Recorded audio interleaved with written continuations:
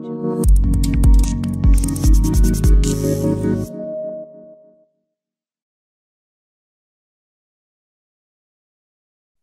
evening, participants. Volatility is something changes rapidly and unpredictably. As market is facing geopolitical issues on Russia and Ukraine standoff for well over a month, Fed Reserve is going to raise interest rates because of unprecedented inflation in the US, which is at 40-year high.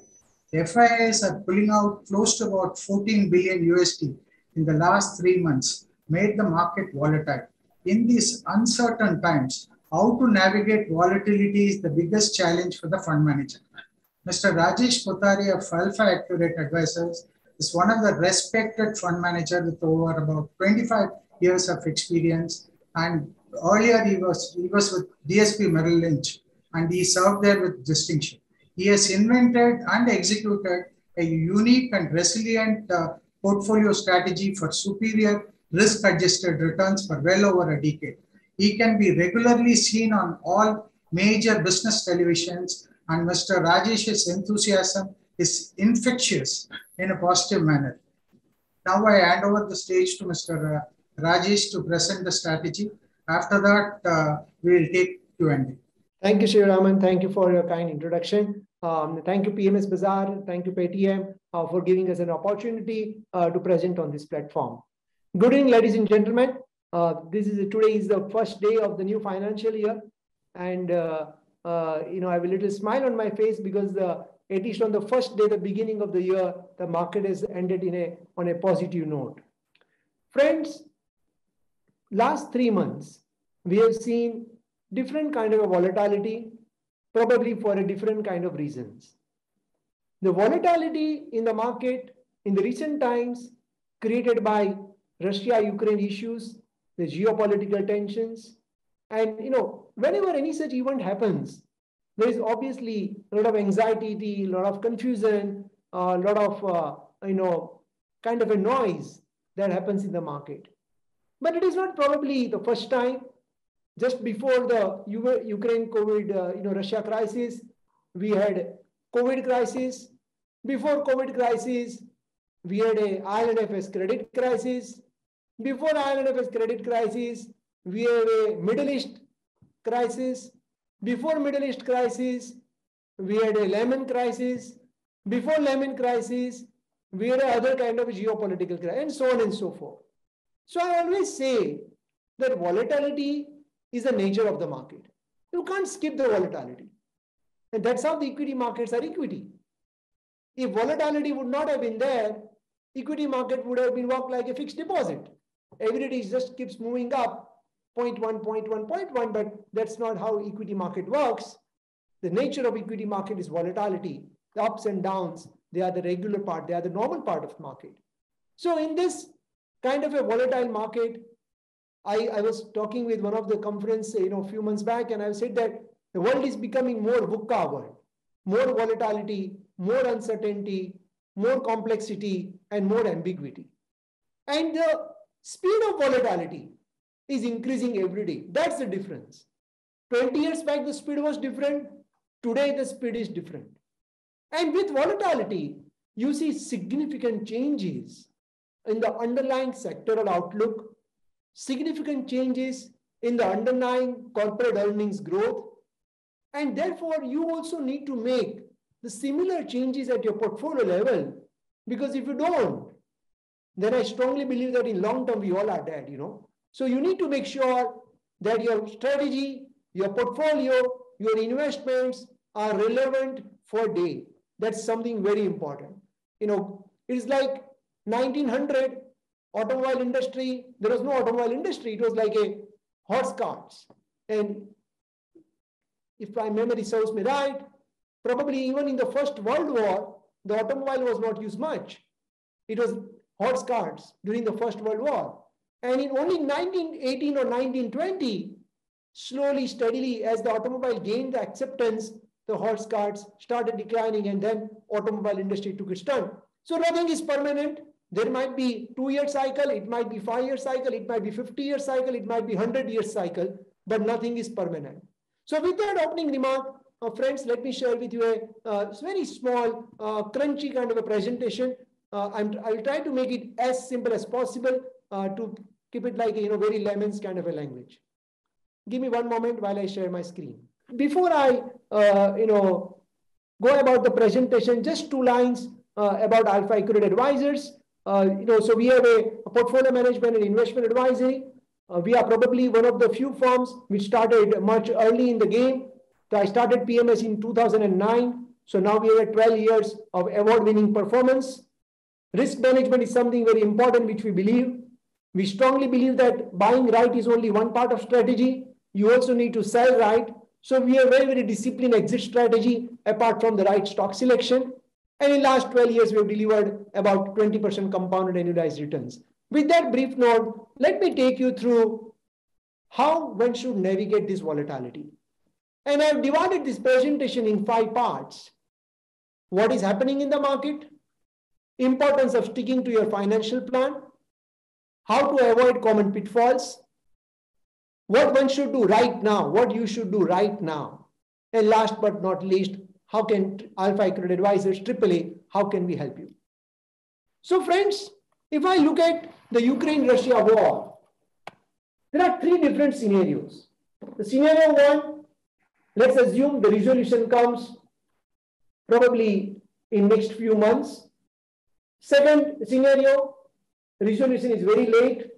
It may take more than 3, 5, 6 months and extends to almost like 12 months. And the worst case scenario, it is not only it gets prolonged, but at the same time, the Russia plays a spoil seat in terms of the energy supply.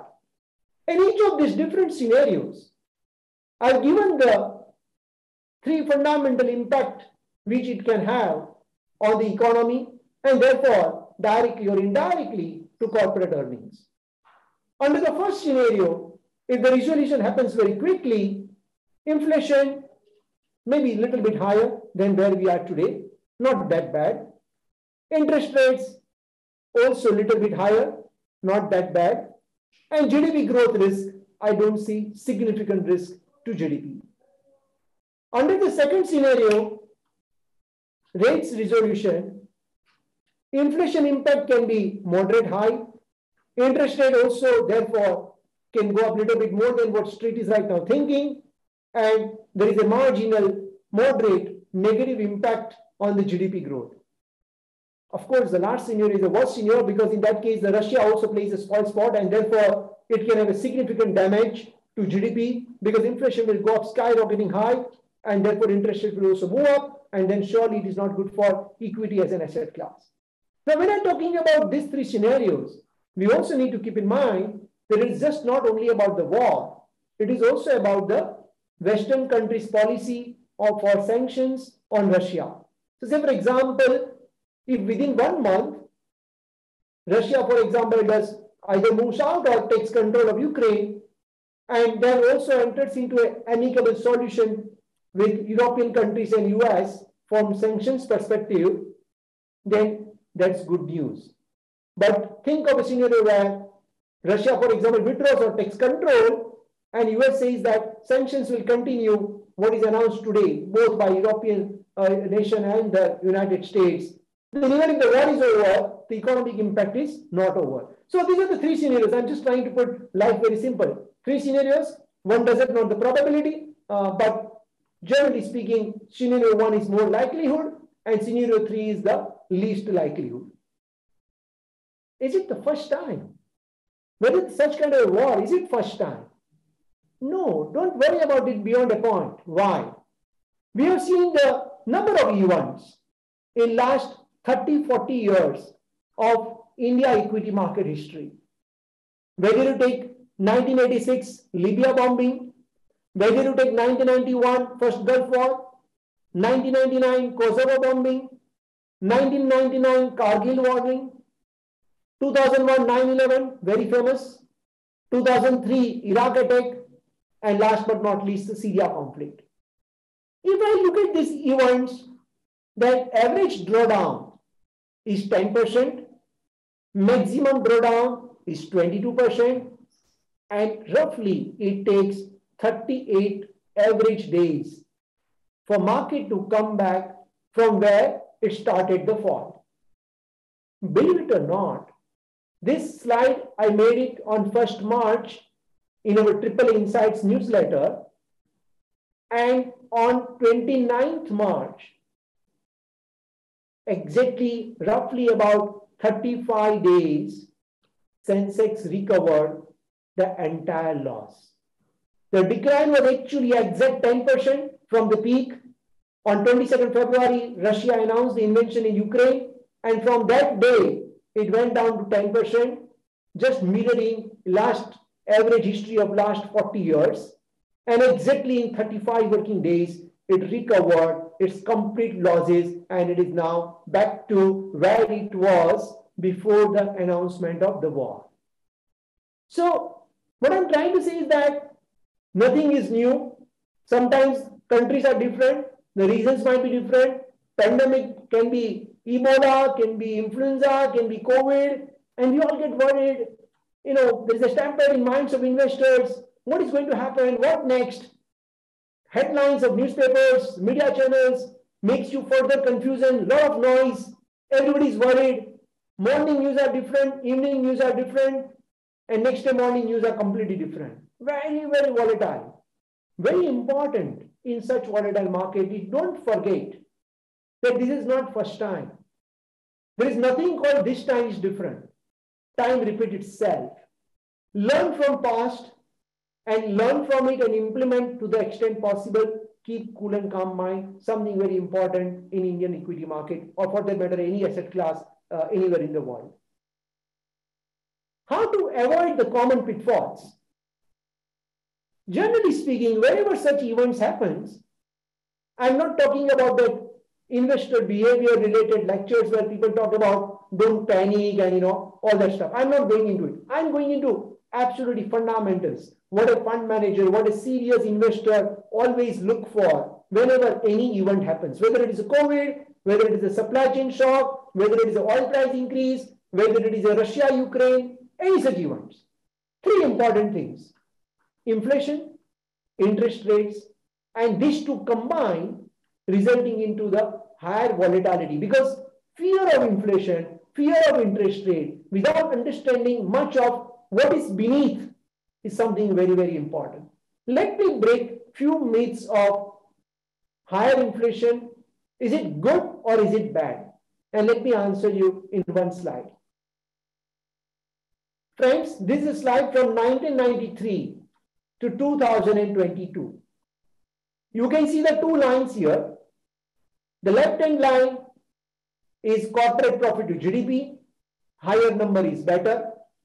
Right axis is inflation. And generally people believe that high inflation is bad.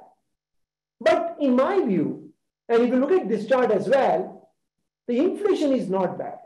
The moderate inflation is in fact very good inflation. And look at this chart. From 2003 to 2006, I don't know how many investors in this conference participated in that golden period of Indian bull market. Sensex became 5 times in 5 years. And during that time, what happened? The inflation actually moved up. And as inflation moved up, the corporate profit also moved up. And as corporate profit moved up, market also moved up.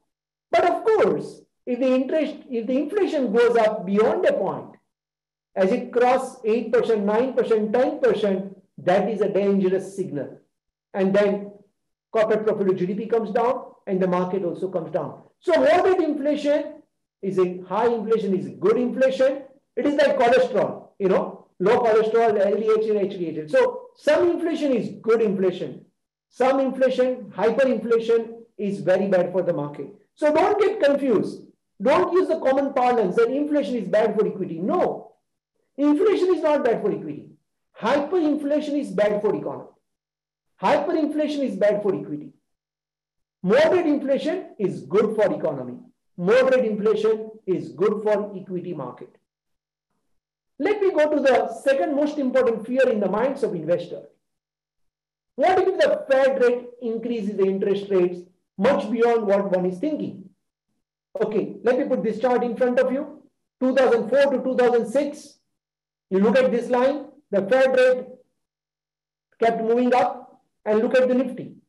Nifty delivered 95% returns despite Fed rate increasing from 1% to 4.86%. So this is not the first time that Fed is going to increase its rate.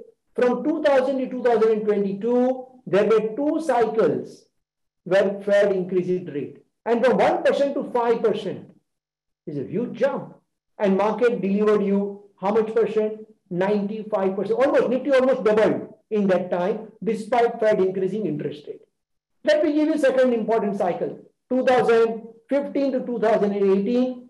Here also, if you look at it, Fed rate moved up from 0.5 to 2.5, and Nifty delivered 36% return, absolute terms I'm talking about, during that period. Why? Because, as I said, little bit inflation, little bit interest rate is actually good for the economy. Negative inflation, negative interest rate is bad for economy. If the inflation moves up and if the interest rate moves up to a certain extent, it means the economy is growing. And as the economy grows, the demand is improving. As the demand is improving, there is a credit growth is improving. As the credit growth is improving, there is a more demand for the loans. As there is a more demand for loans, and as there is an inflation, the interest rate moves up. So interest rate is moving up, the inflation is moving up because of the improvement in demand. And that is the reason why market moves up. But if it goes up to a level which has become unaffordable, then demand reduces, and as the demand reduces, the market also gives you negative returns. So hyperinflation is bad, hyper interest rates are bad. Let me give you this very important slide to you.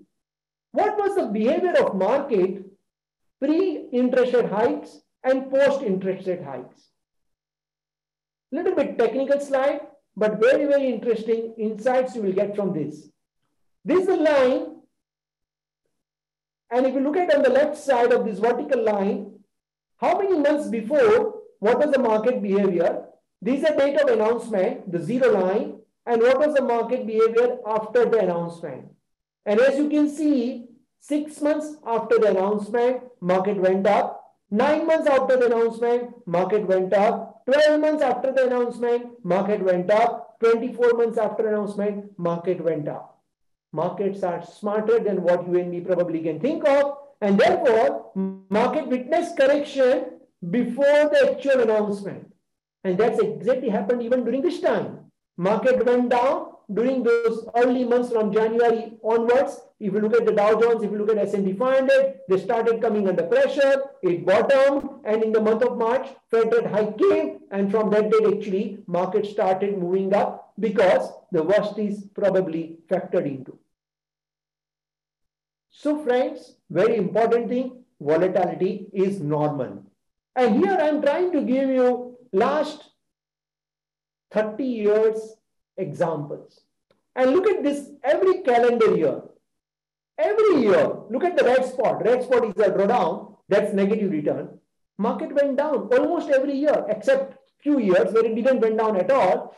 But in most of the years, it declined by 10%, 20%, 26%, 13%, 25%, 35%, 9%, and so on and so forth.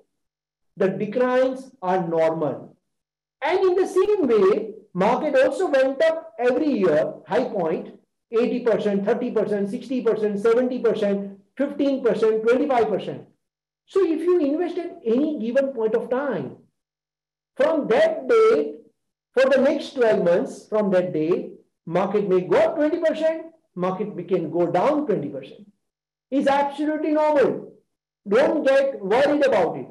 When you are making an investment, keep that line very clear that volatility is normal. Be prepared. Accept the volatility. Don't worry about the volatility. Don't get away from the volatility because that's the nature. And you can't skip the nature. If you want to make long-term wealth creation, volatility you have to accept with wholeheartedly. It's a welcome volatility because volatility gives you opportunity. Volatility gives you an advantage. So 5 things you can do right now. 5 things you can do right now. First, take advantage of volatility. Second, time in the market is more important than timing the market. Don't try to time the market. People will say, I sold at the peak and I bought at the bottom. It happens only in stories. In real life, it doesn't work like that. Number 3, invest consistently even during bad times. Don't worry. In bad times also, you should keep investing. Don't withdraw. If you are making systematic investment plan or if you have a financial goal, stick to it.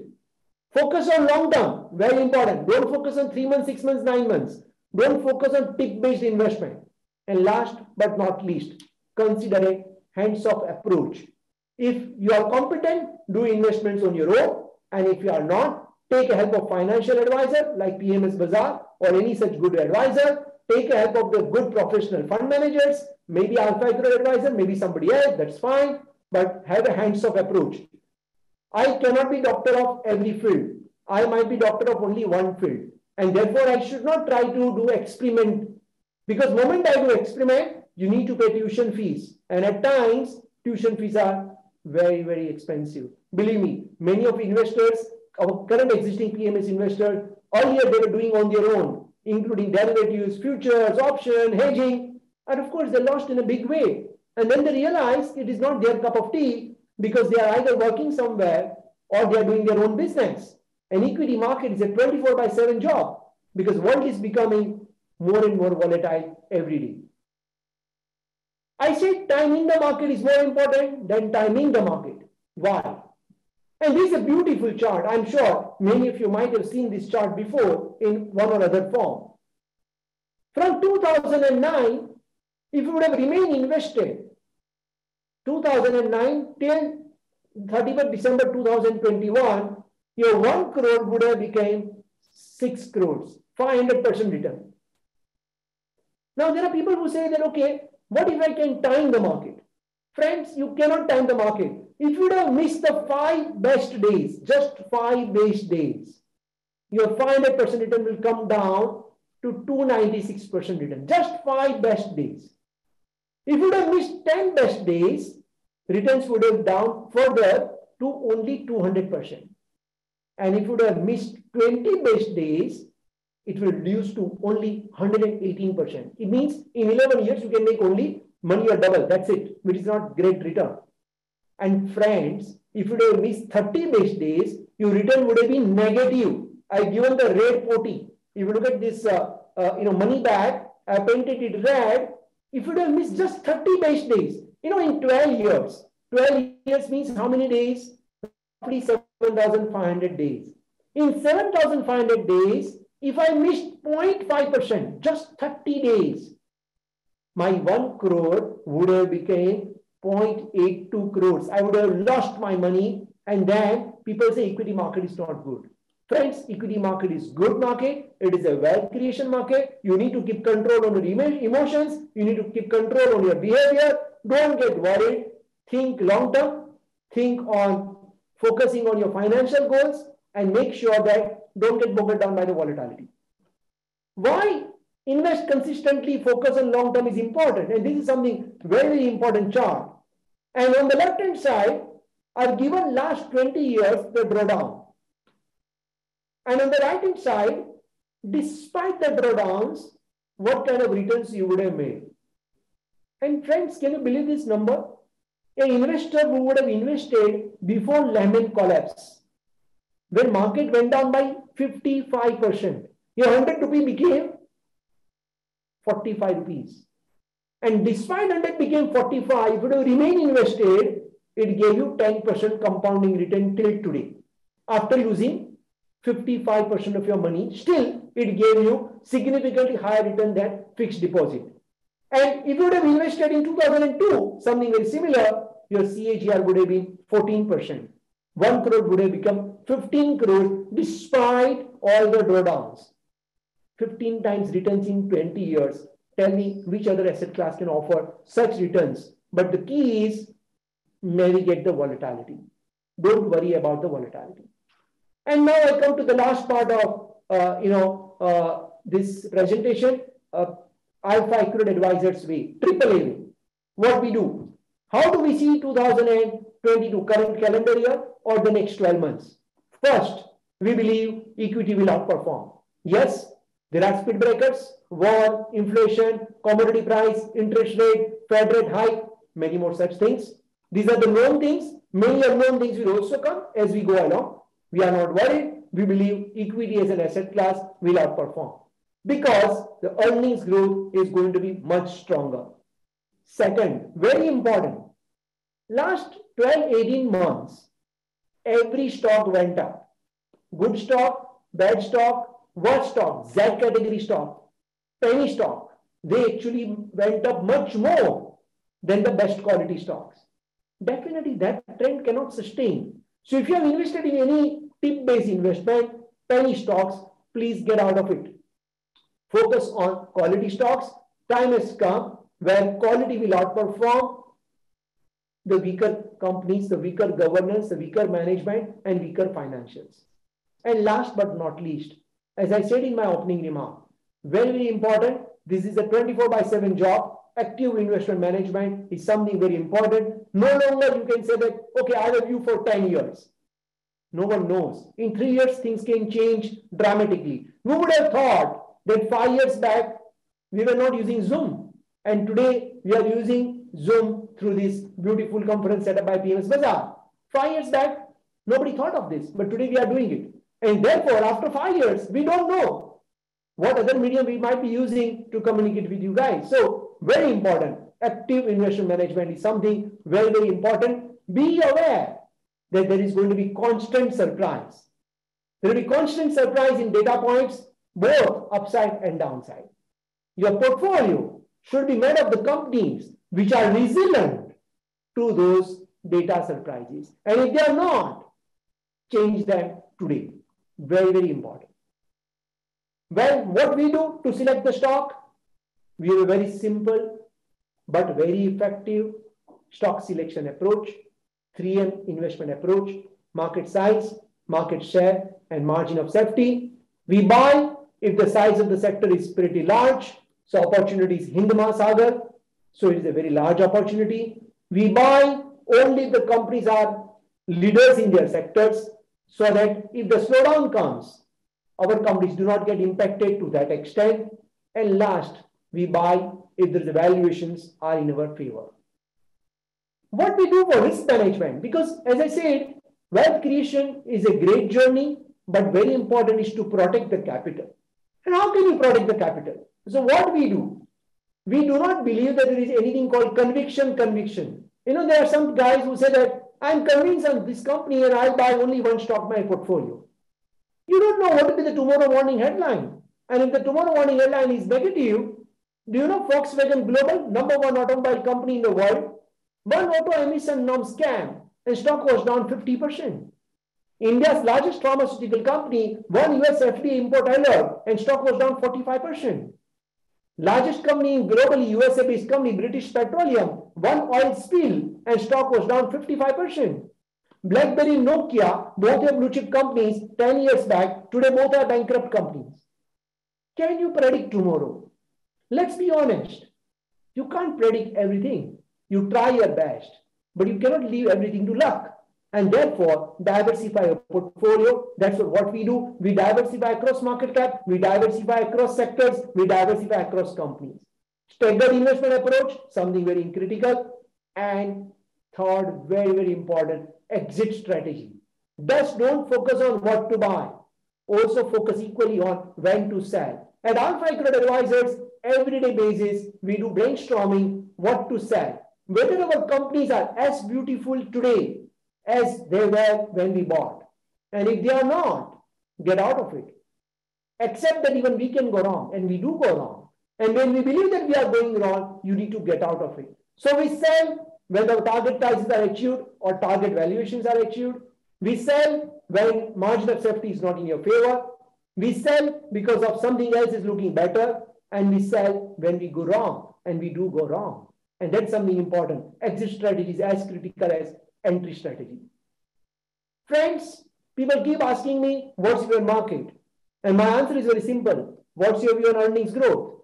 If you think your earnings growth is going to be good, then market will do well. And if you think earnings growth is not going to do well, market is not going to do well. It's a very simple one-line answer. Focus on earnings growth. And if you look at this slide for last 25 years, every time, whenever there is earnings growth, market rewarded you handsomely. And last 10 years, earnings growth was muted. So market gave you muted returns.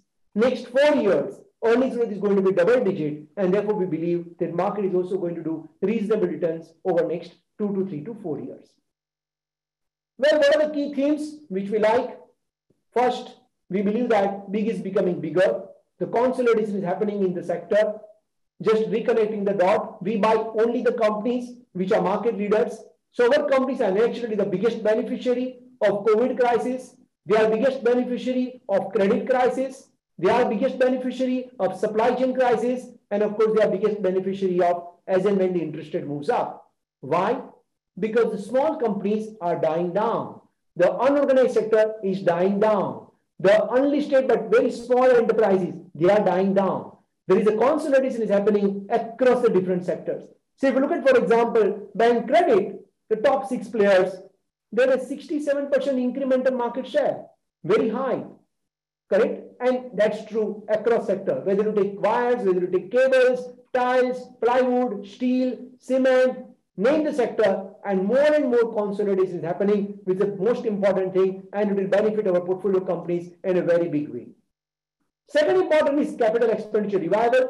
We believe that last 12 years were a muted year for India as an economy, but we believe that next 3 to 4 years, the capex is going to be significantly higher.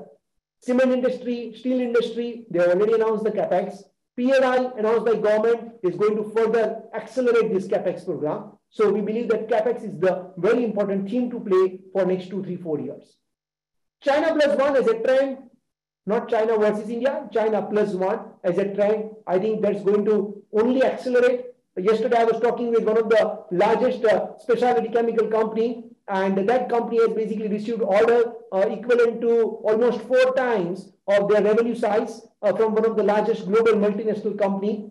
And I was discussing with that company that how do you see the opportunities? And the company was saying that almost every week you get a new customer inquiries. And that's true probably with many of the other companies as well, whether it is electronics exports, whether it is a specialty chemical exports, whether it is a API related exports, whether it is a crimes related stories. So when we interact with companies, we believe that these trends have just started, accelerating, because the earlier, the flights were not possible, travel was not possible, but now the foreign companies can visit India, they can visit India plant, they can meet the management and gain confidence for their China plus one strategy. What is our outlook on sector? Probably we can take it during Q&A if there is any question on this. How we are positioned, this is our portfolio, how we are positioned. Again, we can probably take as a part of Q&A. And just one slide from my side, and then I will, maybe 2 slides, and then I will hand over for Q&A. If in one line you can say is that, what is AlfAccurate Advisor portfolio looks like? Well, our flagship plan is Triple India Opportunity PMS plan. It's a true multi-cap, 50% large cap, 25% mid cap, 25% small cap. Very importantly, while 50% is mid cap and small cap, there is not a single company in our portfolio which is small in terms of profit size. We buy only market leaders, irrespective of the market cap. So say, for example, and I'm giving a disclaimer, the company which we may talk about, we might be holding for our clients or in personal capacity. So this is not a recommendation.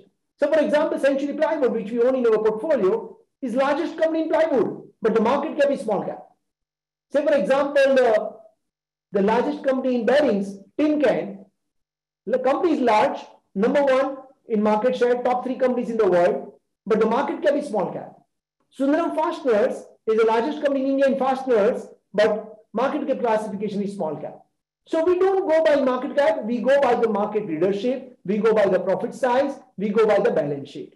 So all of our portfolio companies are large when it comes to profit. Most of our portfolio companies have zero leverage.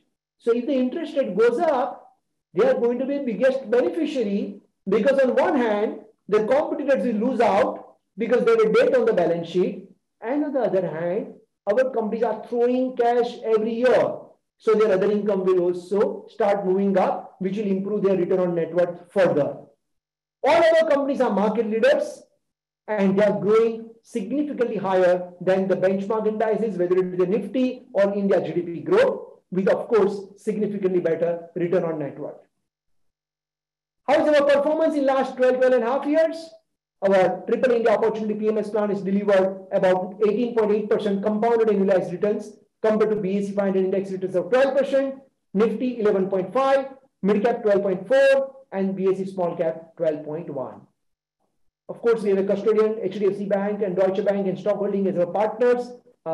And of course, we received a few important awards in our journey throughout last 12 years. Very recently, we got award for the best PMS in the country by Asia Pacific Magazine publication, one of the most recognized publication in the world. With that, I'm really thankful to you for your valuable time, and we are open for Q&A. Please feel free if you have any questions. Happy to answer. Thank you, Sivaram. Thank you very much. Rajesh, there are three big learnings for the investors from your presentation. At first, it takes about 49 days for mitigation of any drawdown. Is the biggest learning. The second one is moderate inflation is definitely not bad for the equities is the second learning. The third one is the best. And the best 30 days if you miss, and you would have made negative returns. So time in the market is very important. Then timing is the biggest lesson we got from your presentation. Let us get into the Q&A, Rajesh. And in fact, some questions have come on the macros and some questions have come on the portfolio. Let me take the macro questions first. The first question is, how do you, the sectorial outlook in FY23, which sectors will perform from the current levels is what the question has come. Which will be the best performing sectors? Okay, best performing sector. Okay. I think what is going to happen is that, the GDP growth, see, last 4 years of India, they were impacted years. There are a lot of reforms, GST, credit crisis, RERA, many reforms. And then the COVID came. So it was a very painful time. And from this painful time, we are going to move to the better GDP growth number. So if you look at the corporate profit to GDP was touched a very, very low number of 3% compared to average corporate profit to GDP almost 8%. Now this 3% to 8% is going to be the journey in our view for next 2, 3, 4 years. And in that journey, it is not going to be driven by only one or two sectors. Unlike 2012 to 2016 period, where at times only FMCG performed, at times only pharma performed. We believe this is the time where every sector will participate. It is like a repeat of 2003 to 2006, when Nifty went up by 5 times in 5 years. It was like 55% compounding returns, correct? I think every sector is going to participate. There are multiple levers of growth. The banking industry will do well as the GDP moves up naturally. China plus one will help many companies like specialty chemical, electronics. The capex story, which was a muted, I already mentioned that we believe that story will also do very well. Real estate sector has been in trouble since last 12 years. We believe the real estate is also going to revive. And revival of real estate means a lot of ancillary sectors will do well. Tiles, plywood, lights, cables, indirectly cement at some stage, and so on and so forth. China plus one will also benefit specialty pharmaceutical companies, and likewise. Sectors which were impacted very, very badly last 2 years in particular, like automobile, auto ancillary, those sectors will also see bounce back because they were got impacted more because of supply chain issue and less because of the demand issue. So I think in nutshell, next, I would say 12 to 36 months, it is not going to be one sector focus. It is going to be multi-sector thing. And that's what even our strategy in our PMS. We diversify across sectors. We don't try to do only one sector. We try to reduce the risk. And I think life is all about superior risk-adjusted returns rather than just the absolute returns. So not a single sector. I've given view on few sectors on which we are more positive, but I think it is going to be very, very broad-based market rally. Rajesh, which sector is no for you? You will never enter. Well, I think, from a portfolio perspective, we do not invest into any global commodities, whether it's the oil or whether it is a metal. But instead of sector, I would say that clear no for any investor is the poor quality stocks. There are a number of companies which are coming out with an IPO. They might have checkered history. Please be careful about it. There are a number of companies where the profits have ballooned in last 1 year. Many of it is probably one-off because they got huge commodity price benefit. Please be aware of it. There are many companies, they look cheap on price to earning number. But if you do a little bit deep dive, you will come to know that there are some issues in governance or some issues in the balance sheet. Please avoid, and so on and so forth. The poor quality, in fact, we did one exercise, Sivaram, last month, and we were checking the performance of poor quality versus best quality. And for the first time in last 4 years, I've seen that poor quality is doing super returns and best quality is giving the average returns. This is the gap. Now, it means that somebody is buying those poor quality stocks, and unfortunately, institutional participation is very low. It means retail is buying it. And they may get injured badly because many of these companies that do not have strong underlying fundamentals to support the valuations. So please be very careful. A clear no to poor governance, poor balance sheet, and poor management. And last, very important, poor growth. So at times people buy companies which looks good. Prima facie they look good. Management is reasonable. Balance sheet is reasonable. But the growth is missing. But the valuations are very cheap. So it's like 6 times price to earning multiple. You buy it, and for 2 years there is a zero growth. Stock price will not go up. Correct? So these are the 4 things which you should keep in mind before you buy any stock. Avoid such companies where you think that the companies are not going to do well due to few of such reasons. Next question is, the specialty chemicals is the least understood by a common investor. What is your outlook? What is your view? And you are very bullish about specialty chemical in your presentation. Can you throw some light on the specialty chemical as a segment? You are absolutely right.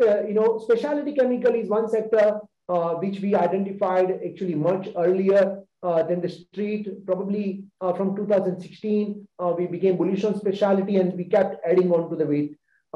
You are also right that it is a probably little bit complex sector for common layman to understand. In fact, in the month of January, we had a special webinar only on specialty chemical sector. And you can see the sector entire understanding, how to understand the sector, how to identify the companies, what is our approach of identifying multi-baggers in that space.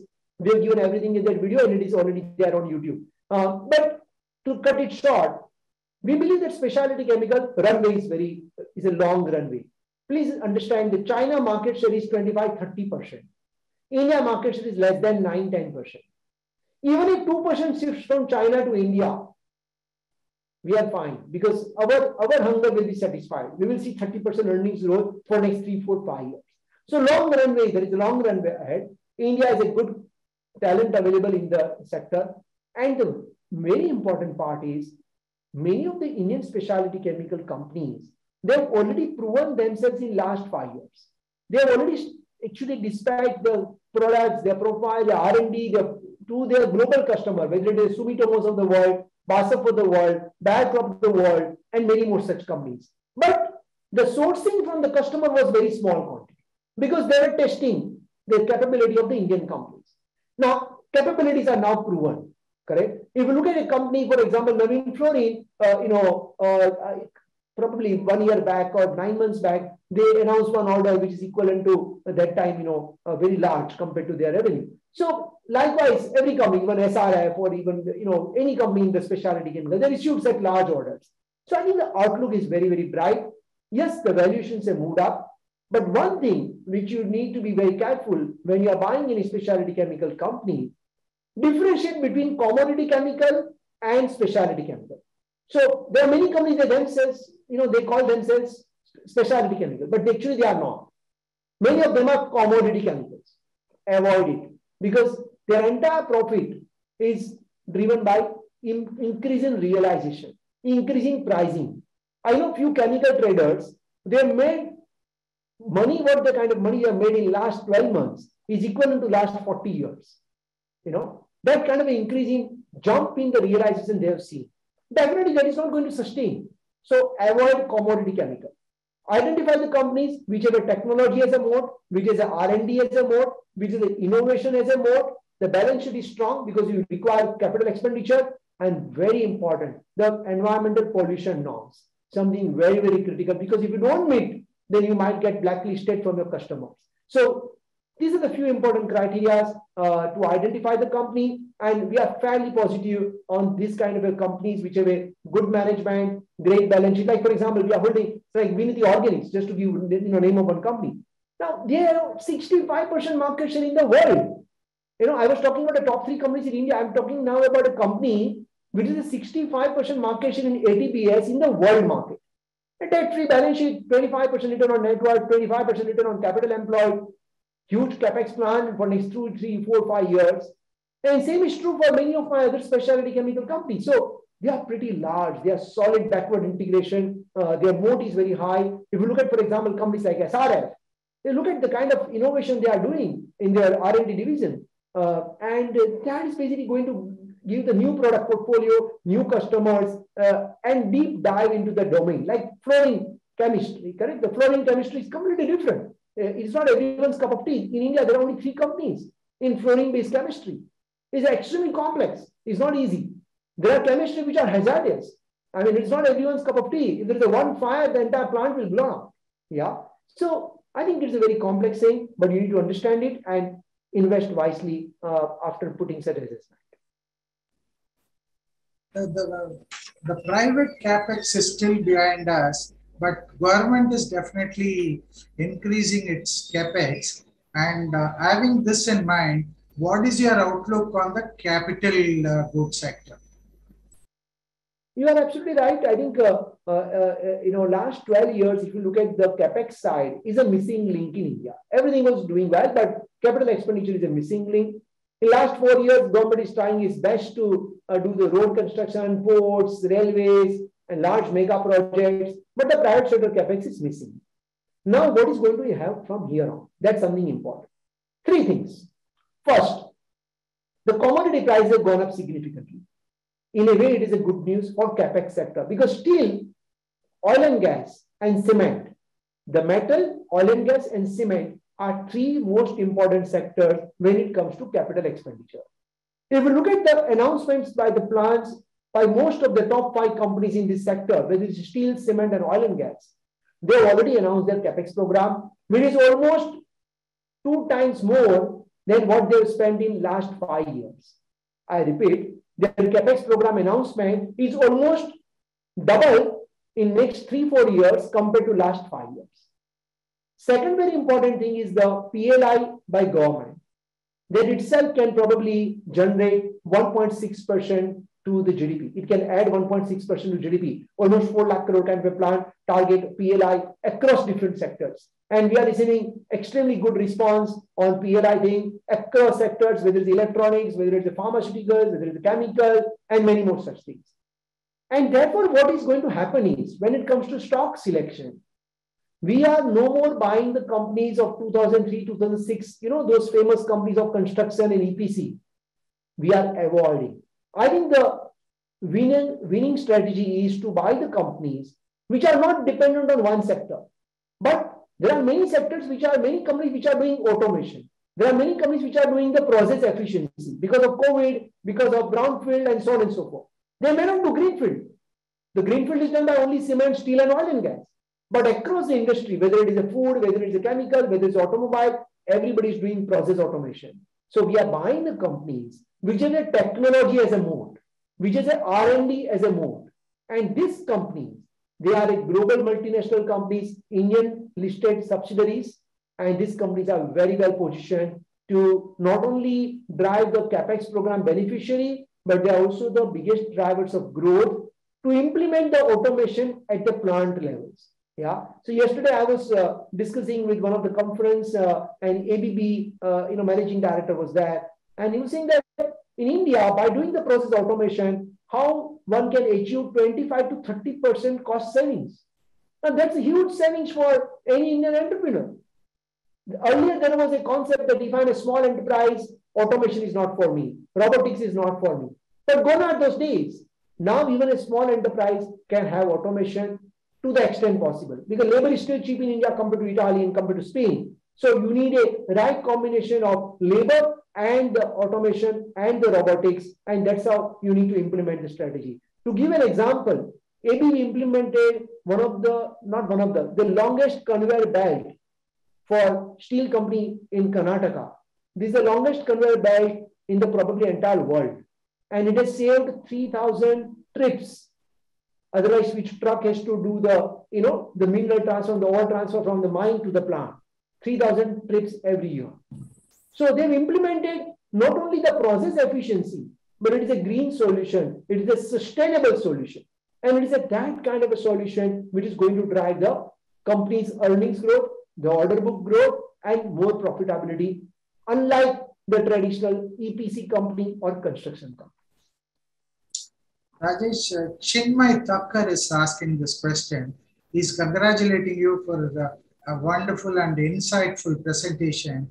And he wants to know what is your view on the market disturbers, and what is your PMS do, the hyperscalers, market disturbers, and this kind of stocks do you carry in your PMS is what Chinmay Thakkar wants to know. Okay. Correct me if I'm wrong, if I understand question right. I think he's talking about the new businesses, companies which are coming out as an IPO into the new technology field kind of thing. Perhaps, yes. Correct? Perfect. Yes. So, what I believe is that that this kind of a companies, which are new age companies, these new age companies, one should not ignore. And at the same time, one should not blindly buy them. Okay. Three important things what one needs to evaluate. Number one, what is the market share of this company? Whether the market is already settled or market is yet to evolve. Let me give you one example. If it is the e-pharmacy space, there are 10 companies in e-pharmacy space. Avoid the space. The leadership is not yet emerged clearly. Tata is also playing, Reliance is also playing, 3 other companies are also playing, 2 other traditional companies also wants to play. It's a today 10 players market. It is not a 2 players market. Correct? Compared to that sector where there are only 2 players, it means at least industry has evolved. There can be a risk. Third player can always come, which is fine. But from 10, it has become 2.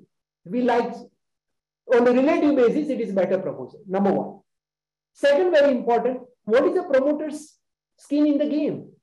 In most of these IPOs, most of these new age companies, the promoter stake is less than 10%. So who is taking the shots are taken by the private equity funds. We don't want to give exit to private equity fund at their valuations. Definitely they will try their best. It's their job. And it is our job to make sure that we don't fall into the trap.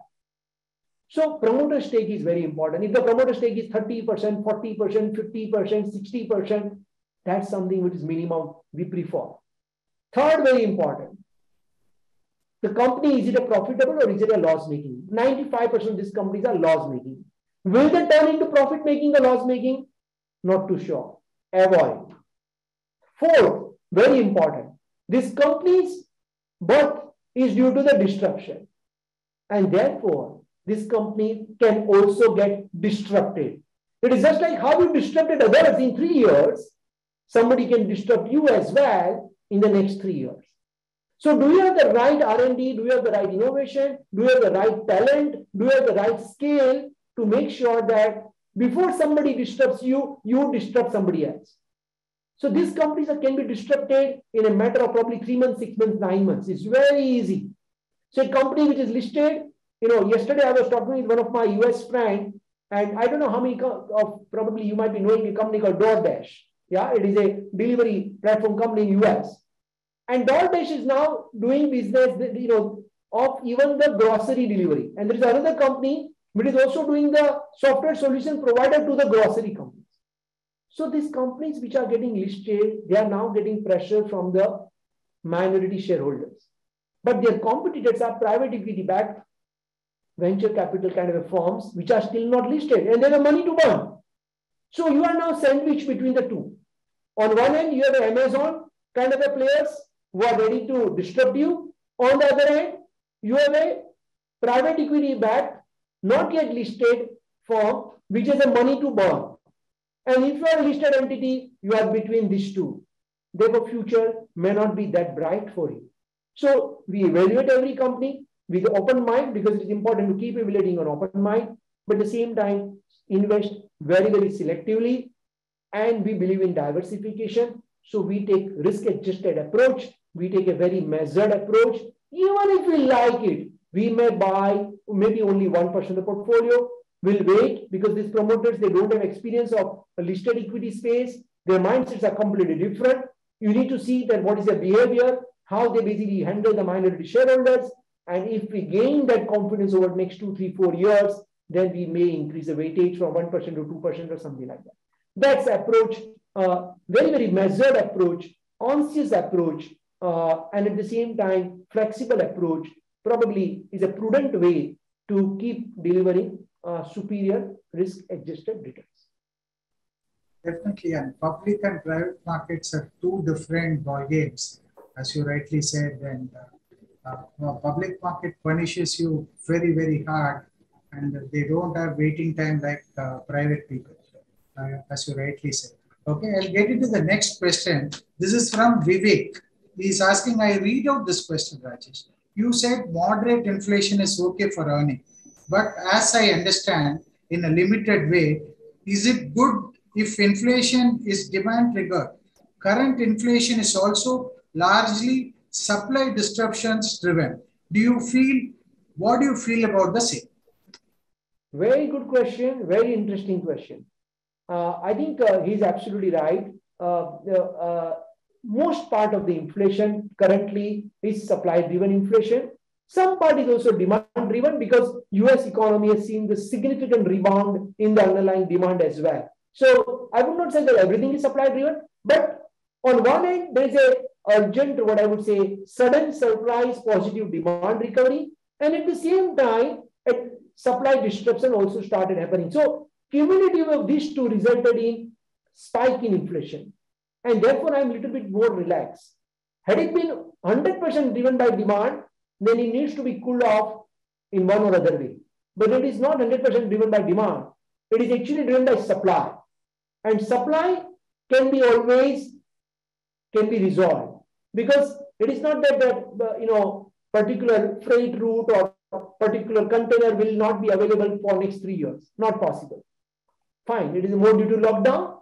Once the lockdown gets over, you will get the container. So it is not that genuine inflation. It is not that high genuine inflation. Good part of it is driven by supply chain issues. Supply chain issues cannot be permanent in nature, at least in my view, because war cannot continue for lifetime. The lockdowns cannot continue for lifetime. And as those restrictions gets over, the supply increases. And as the supply increases, the inflation reduces.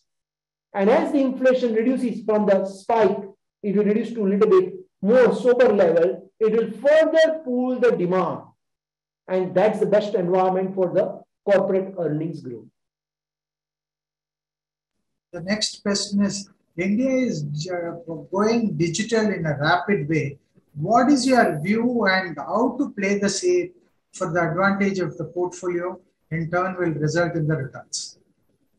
Again, very interesting question. I think, I was last week we were reading the, Microsoft transcript, and he was saying that data, which is 5% of the world, is going to become 10% of the world, and so on and so forth. So digital is everywhere. The way in which we entertain ourselves, the way in which we do business conferences, the way in which we, probably our kids are learning, and across the aspect. In fact, if you look at India, the digital economy is roughly about 6-7% of the Indian economy. And that is going to become almost like 15 to 20% over the next 4 years. What I'm trying to say that you have now two types of economy. One is a traditional economy, which is growing at a natural 5-6% GDP growth. And then you have a digital economy, which is growing at a 18-20% growth. So clearly the companies which are going to participate in this new economy, correct, with the right balance sheet and so on and so forth, definitely will deliver superior earnings growth. What we do to make sure that we participate in this strategy? The two things. There is a myth that digital means only software companies. Digital means only technology companies. No, digital is everywhere. In the banking industry also digital is important. For pharmaceutical companies also digital is important. For ABB also the digital is important. Digital is just a platform. Digital is just a medium to make sure that your cost efficiency improves and you give the better customer experience. So what we do is internally, for every company in our portfolio, we keep checking what is the digital resilience. Say for example, we are holding ICICI Bank. Definitely they are forefront of changing technology compared to any other private sector bank in the country. Correct? And therefore they are disrupting many other fintechs. They are beneficiary of digitalization. Bajaj Finance, one of our portfolio companies we are holding for the last 6, 7, 8 years, they were always digital company from day one. 2 minutes approval, on the spot approval was the USP of the company before 8 years. ABB, as I said, has implemented completely robotics, smart grid, and many more such things. And likewise. So we believe that there is a very good way to identify the beneficiary of digitalization in the existing listed, the top 100 companies in India itself. And that advantage, because they have a cash flow, they can keep reinvesting into that business and they will keep competitor at a significant distance, and that will further help them to gain the market share. Also, just for the benefit of viewers, we also offer our offering on our advisory platform, AAA Next Generation Opportunity in AAA Digital India portfolio, but that's of course on the advisory platform. It is not on PMS platform. So this is the answer. So digital is going to be definitely the structural, secular theme. And before you buy any company, listed, unlisted, anywhere, make sure that company is resilient when it comes to digital. Otherwise, the company might get disrupted by anyone. So that's how we look at the digital space. See, a lot of other questions are also coming. And the last question to you, Rajesh, and a very interesting question. And in fact, the Fed balance sheet is about 9 trillion. And if the Fed increases the rate, still the liquidity will be abundant. And this is what an investor wants to know. And it won't suck the liquidity as we fear, is what he wants to know. What is your input on this? Well, I think, over a period of time, Sivaram, what I've understood is beyond a point, don't try to do over research on economy because there are so many data points. Japanese balance sheet, US balance sheet, Europe balance sheet, China balance sheet, US balance sheet, and they keep doing the financial juggling. It's a complete financial engineering. And you actually never understand from where liquidity is coming and where it is going up, because they will take out from one section and then they will infuse somewhere else. So beyond the point, I think what is important is that focus on fundamentals, focus on earnings. Sorry, I'm not trying to avoid the question, but there are no straight answers, and these debates continues. At times, what happens, because the debate continues, you start becoming, okay, should I buy or should I not? Ultimately, what you need to decide that if you want to buy company A, whether the company A will do earnings growth better than the economy. Simple question. I always say finance is very simple. People believe investments are very complex. I don't think so. I think it's simplest thing in the life. Investments are simplest thing in the life. Keep it simple. Don't complicate it. Ask only one question. Do you think the company in which you want to make investment, whether it is a potential to grow its earning by 15 to 20% for next 3 years? I'm not asking 30 years, just 3 years. If the answer to that question is yes, okay, I don't want to time it, you buy it today. Of course, subject to good governance, good management, and of course, all right tick boxes are ticked. Of course, then only you go ahead. So keep it very simple, because this Fed will come, Russia will come, Ukraine will come, Middle East come, in between North Korea will come from somewhere, the US guys will do some announcement, India will do some testing, state government elections will happen, central government elections will happen, US elections will happen, in all that stuff. If your company delivers at 15-20% earnings growth, there is no way then you can underperform any other asset class and you will create huge wealth in the long term. Rajesh, I enjoyed it thoroughly. I hope all the participants must have felt the same way. We got a very good learning from this presentation. I would like to thank you and the participant for this. There are some questions still, it keeps coming. We will send it across to you and please answer them so that we go back to them and we will send across your answers to them. Thank you very much for an insightful session, Rajesh. Thank you very much. Thank you I very thank much. the participants also. Absolutely. Thank you. Thank you, friends, for your valuable time. Thank you, PMS Bazaar. Thank you, Sivaram, for the wonderful job. Pleasure is mine. Pleasure is mine. Thanks, Rajesh. Bye. Thank you. Bye-bye.